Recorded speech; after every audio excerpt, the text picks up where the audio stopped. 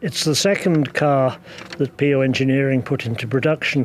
They started with the three-wheeler P50, which was a single-seater car, and obviously there was a demand, they thought, for a two-seater, so they designed a completely different-looking car, which is the Trident, and it's the same engine as the P50, a 50cc DKW moped engine, but it provided two seats and a bit of space for shopping behind the seats.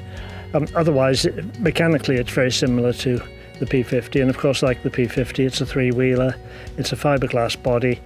It's quite innovative because it's a completely different concept from the bubble cars that were made by companies like Hanson in the 1950s, partly because of the dome, which makes you feel as if you're driving along in a goldfish bowl.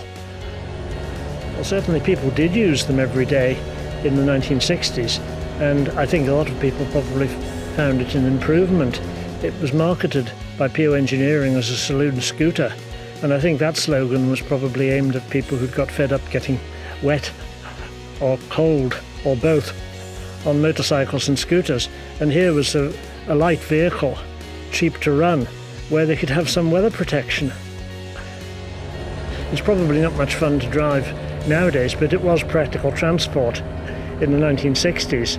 I know of one man on the island who certainly used to use it for work. One of the advantages was that you could drive it in those days on a motorcycle license because it was a three-wheeler.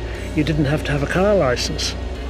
And also, PO Engineering would sell a version which had a box in the place of the passenger seat to convert it into a one-seater, and in that case, like the P50, it could be driven on a provisional license unaccompanied.